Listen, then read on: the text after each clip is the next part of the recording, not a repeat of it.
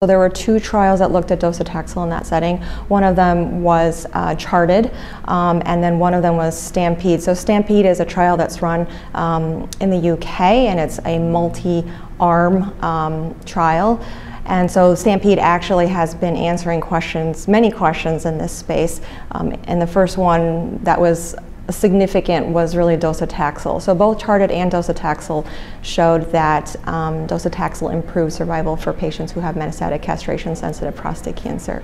Then, as I mentioned, abiraterone, the results came in for abiraterone. So Stampede, again, also in addition to Latitude, both of those trials again showed that abiraterone, adding abiraterone to standard of care, which at the time was androgen deprivation therapy, also improved survival for those patients as well.